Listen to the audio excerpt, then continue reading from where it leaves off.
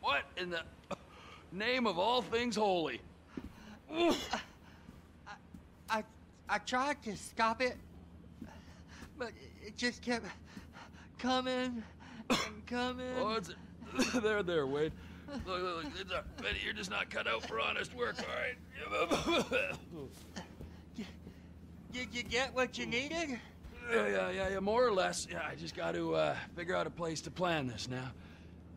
All right, this'll do. That woman ain't even fine. Ain't no one understands why Floyd lets her use him so. Oh, that's low self-esteem, Wade. We got to build him back up. Now.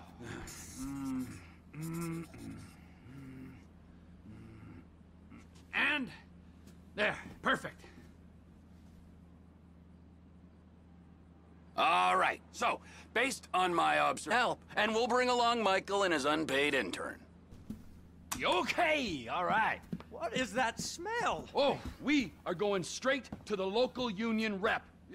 Wade here was injured in the performance of his duties. Human waste has seeped into his very pores, and I am sorry to say this, but I don't think he's ever going to smell normal again. You can't go to the union. You are union, all right? And you vouched for us, all right? You look at him, man. Smell him. No. Smell him. Trevor, you're planning a robbery on my place of work. You violated Mr. Raspberry Jam, and God alone knows what else. You damaged Deborah. Look, my lady and my union, that's all I got.